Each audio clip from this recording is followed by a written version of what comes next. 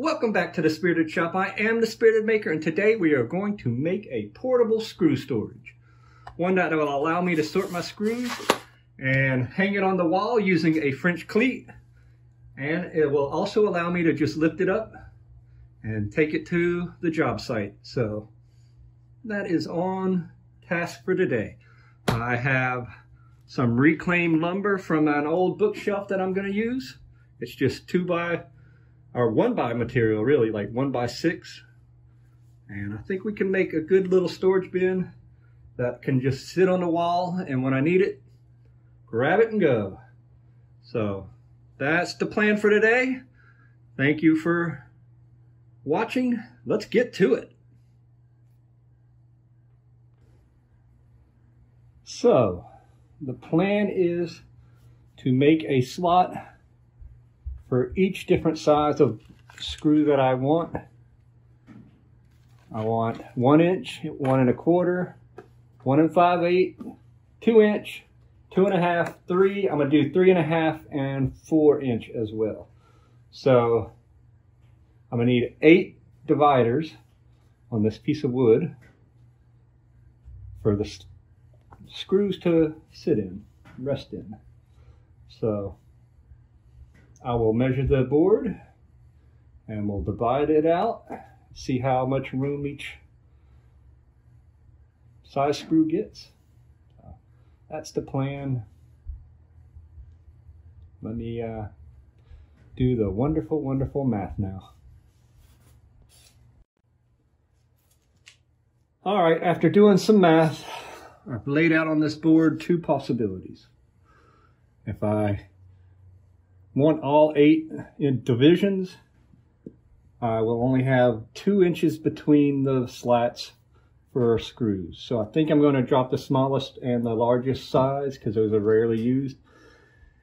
And by doing that, it gives me 3 inches between them, and that'll be a lot more room to be able to grab in there and get the screws out.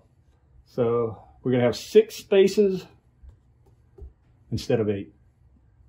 So now I'm going to work on the sides and the slats that go in between them.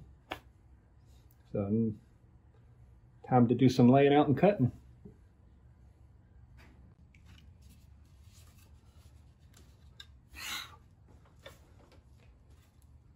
So I forgot to film it, but I cut 45s in this one piece of the lumber. And I'm going to rip it now in half, and that's going to be the French cleat. One will be on the storage, one will be on the wall, and I'll show you how that goes eventually. So let's rip it in half.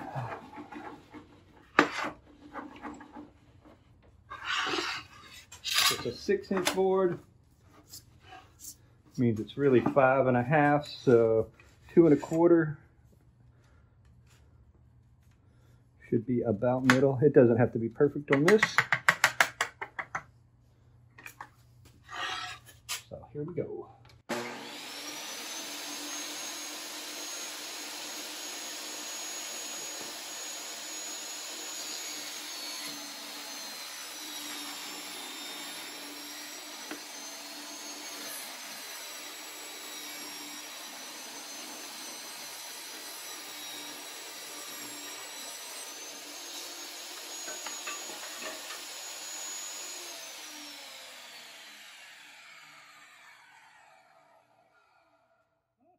I don't like this push stick as much as the other one, which I don't know where I placed at the moment. Oh well. So, on to the next step.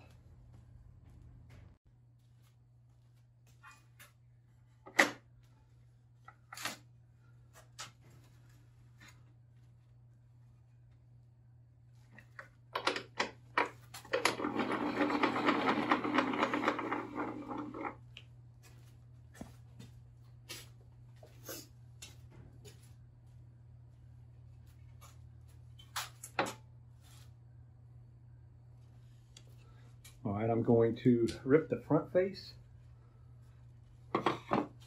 Found my favorite push stick.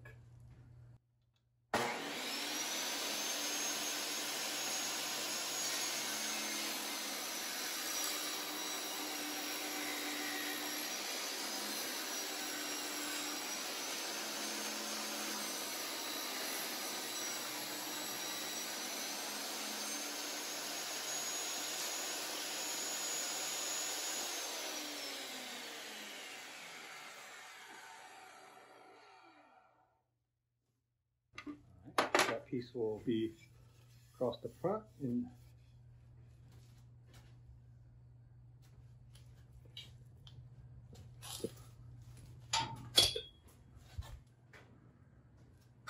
that's going to be kind of the profile. Shorter on the front, so they're going to slope down. Now the sides and the slats. And then we put on the French cleat. See, they will interlock like that, just resting. So let me cut out some sides and then the inner slats, and we'll start putting it together. All right, so now I'm going to cut the sides out of these two boards. I have the first one marked.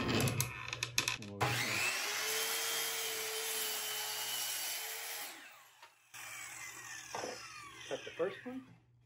And what I'm going to do for the second is use the first one I cut.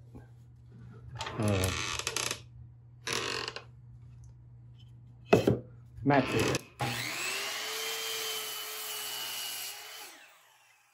And that way you get a whole lot tighter, closer pieces. So that's the two sides. All the rest are going to be internal.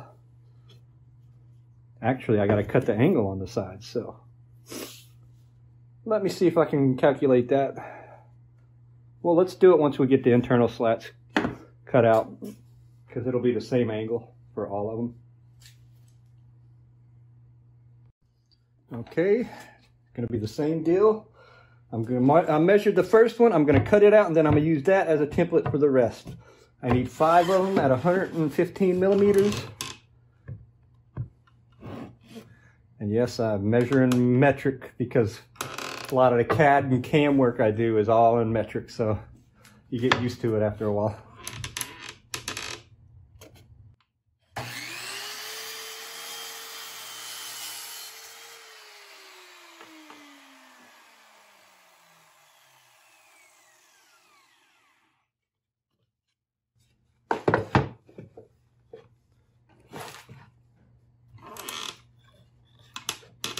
Line it up, touch it off. Ooh. Try that again without stuff in the way.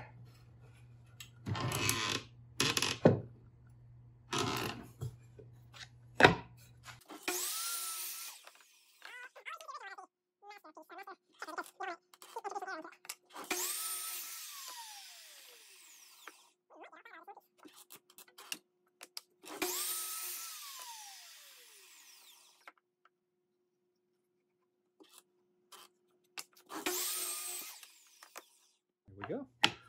5 slats cut. Now we have an angle to cut into them.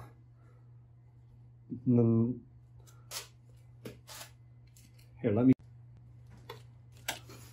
Okay, so here's the back, here's the front, and here's one of the slats that go in between. So now I need to cut from the corner here to this corner.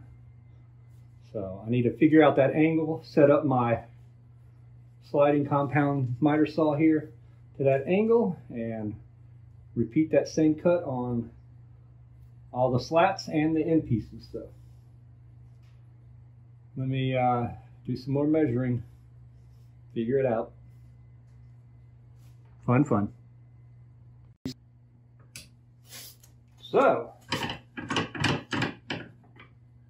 it turns out, hold on. So it turns out to be 17.3 degrees. Fun. Nice even numbers. So I'm gonna do a quick cut on one test piece and just see how close it matches.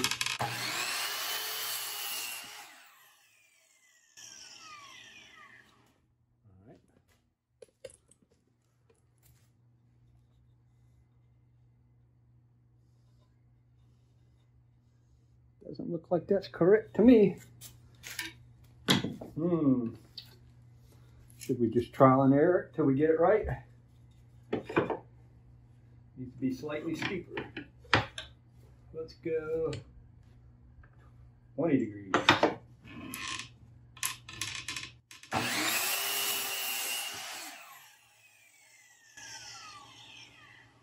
Oh, getting there. Go 22 and a half. There's a mark for it.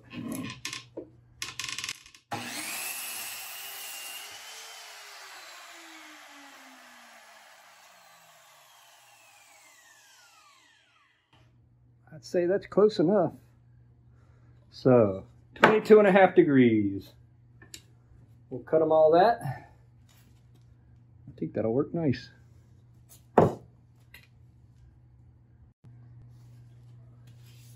All right, this is it laid out roughly, but close to where it will be. So now I got maybe a little sanding of the sharp edges and drill some pilot holes and some screws, and getting close to being done. And it will hold 6 screw sizes. So, getting there, getting close. Okay, I have drilled a couple of pilot holes for the screws and got them clamped down. I did put some glue in between it. But we're going to screw them together. This is the front piece. So.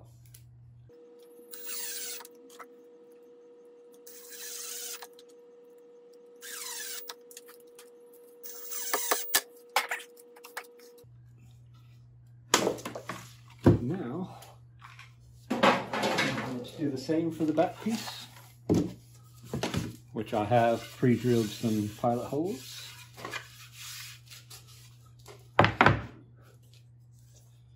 Going to first a little wood glue for strength.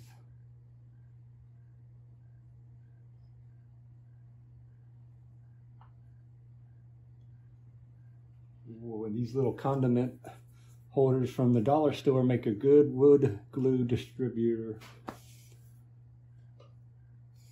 I like it.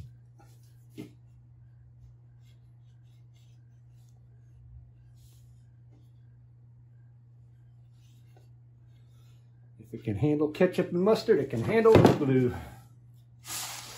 So.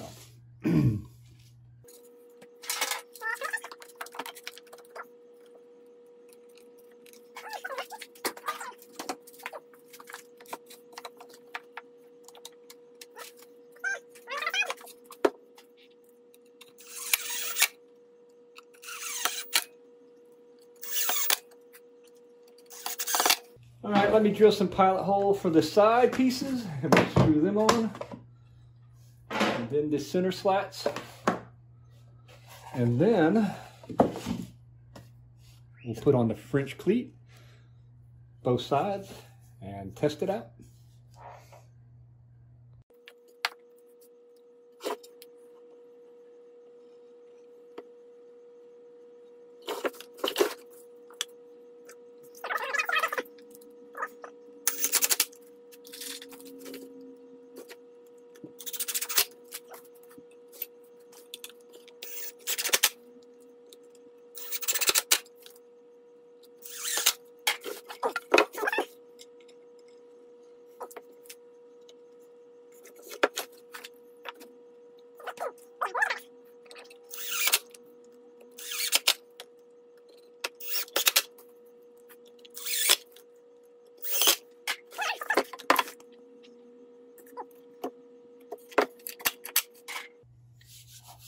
So I'm gonna do that because I'm gonna have to put it at a weird angle to do this, and then I'll bring you back.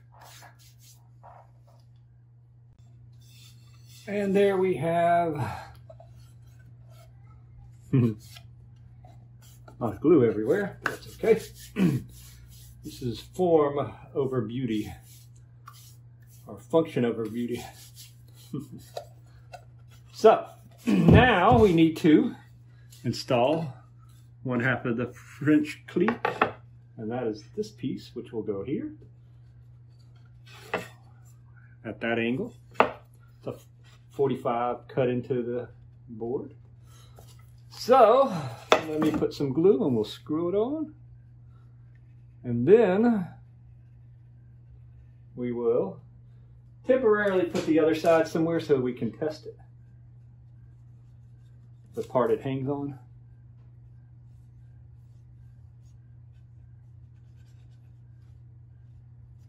Okay.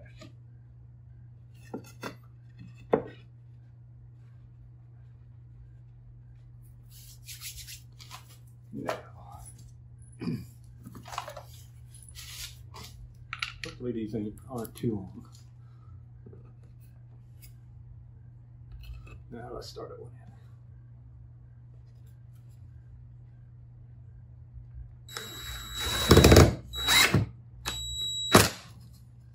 Perfect.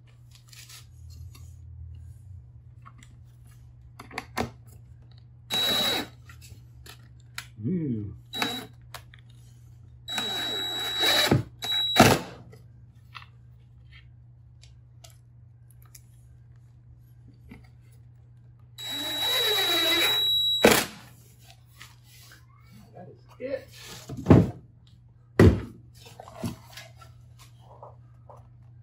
Now let's set the other piece temporarily right here and we'll test it. Okay, I've installed the other half of the French cleat rail on to my workbench here temporarily. So this is how it'll work. You just come up and it fits in the cleat.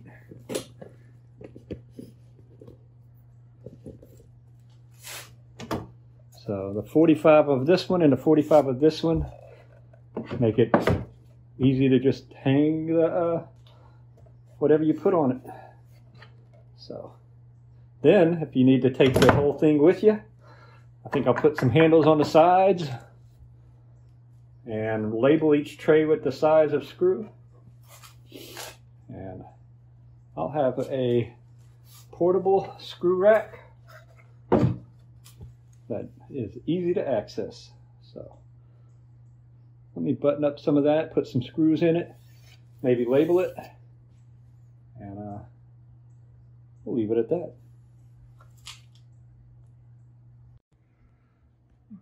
Okay, there we have it. I put some handles on it so I can pick it up and move it easier. Now I have my screws assorted